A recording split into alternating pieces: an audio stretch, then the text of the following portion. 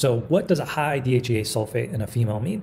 What does that tell us about what's going on in their body? And, if it shows up in your labs, what does it actually mean? What can you do about it? Things like this. So that's what we're going to be addressing.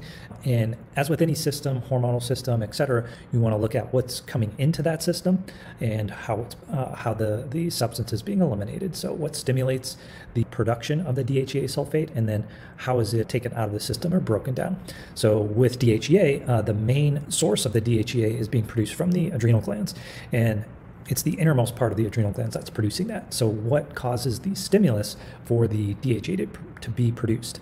Mainly that comes from a hormone called ACTH. And the ACTH, it comes from the pituitary gland, and it stimulates the adrenal glands mostly to produce glucocorticoids. The ACTH is being stimulated when there's a fight or flight response. So you get some sort of activation, whether you're in a car accident or